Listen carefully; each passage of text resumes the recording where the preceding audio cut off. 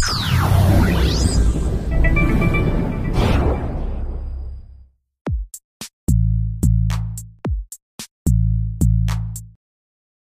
everyone, today I'm going to show you how you can use front row in Mac OS X Lion. Now, the front row is one of the casualties in OS X Lion, and Apple decided to cut it. I'm not quite sure why. I'm thinking it's because they wanted to push the Apple TV, but whatever the reason, it's gone now. And if you're frustrated by that, there's a way you can get it back. Now, there's 3 ways to get it back. The first 2 are the easiest, and that's what I'm going to highlight today. The third one involves a lot of different things that are just very, I don't know, not worth it in my opinion, so we're not going to go into that. But the 2 easy ways are if you have another Mac running Snow Leopard yet, or if you have a time machine backup of your Mac, and one of the backups is from when you were still running Snow Leopard. And the third way that I'm not going to talk about today is if you have a Snow Leopard installation disk, you can extract some files off there, but it involves downloading some software and digging around in the system disk, which I don't know, it seems like a lot of work for me, and the other 2 ways are so much easier that I wouldn't even pay to do it the third way. So the 2 ways I'm going to show you today work identical to each other, the methods that you use. The only difference is how you go about doing them. So for the time machine backups, you're going to go into time machine to do it, and if you're running on Snow Leopard, you're just going to go into the Finder. So I already have the files restored, and you can see if I go into my applications folder, front row is right there. So what you need to do is you need to restore a couple different files around your hard drive, and the files are not there in Lion, but they are there in Snow Leopard. And I'm going to show you the files that you're going to need to restore from either a time machine backup of Snow Leopard or a Snow Leopard installation on a different Mac. So the first file is just if you go into your applications folder on your hard drive, and you go over to front row, you're going to need to restore this from your Snow Leopard backup or installation. That's pretty simple.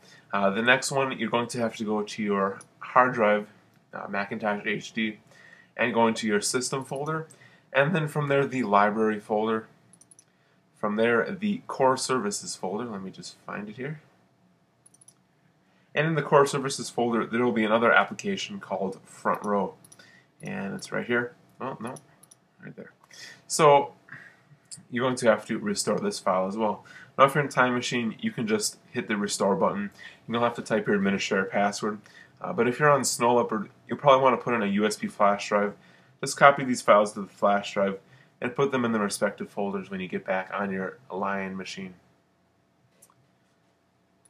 So the next file is if you go back out into your library folder, you're going to have to go into the LaunchAgents folder,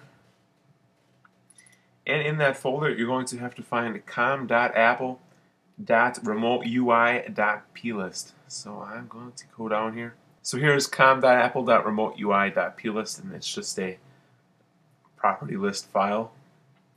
And the next file you're going to have to get is if you go into System Library and then PrivateFrameworks, there are the last 2 files in here.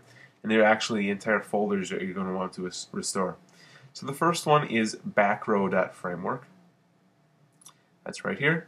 And the last one is iPhotoAccess.framework. And let me just find that right there.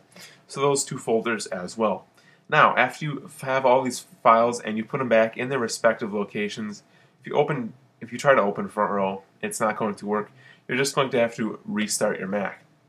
And then from there I can either use my Apple Remote or I can just click on front row, and a front row will launch for me here, and you can see it works just as it normally would. This understudy thing is a separate third-party application I installed into front row. But you can see it's all working here. I can go into movies and I can look at the iTunes top movies. It all works and it's all just like it should be. So that's how you get front row working on your Lion installation. And as always, if you have any how-tos that you'd like to see me do, especially with Lion recently coming out, make sure to send me an email. I hope you found this video useful, and thank you for watching.